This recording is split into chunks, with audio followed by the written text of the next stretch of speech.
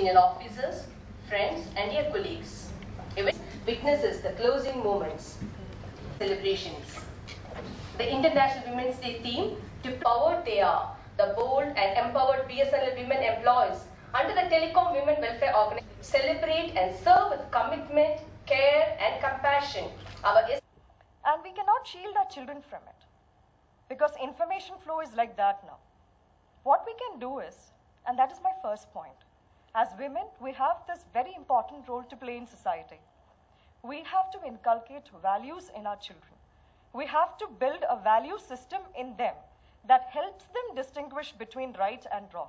We cannot tell them what is right and wrong. We can only give them this wisdom. From that, they have to make judgments, as they move ahead. So that's all we can do.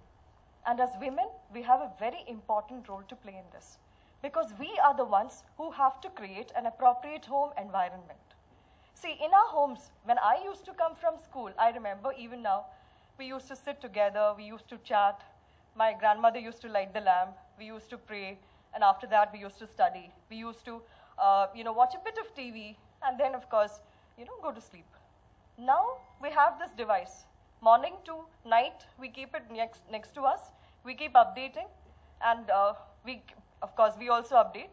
And this is what is happening in life.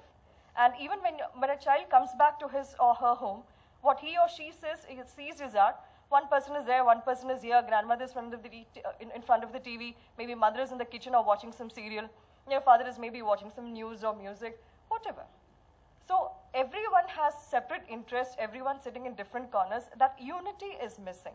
That kind of camaraderie, that kind of, warmth and affection and talks that we used to have when we were children is somehow missing these days.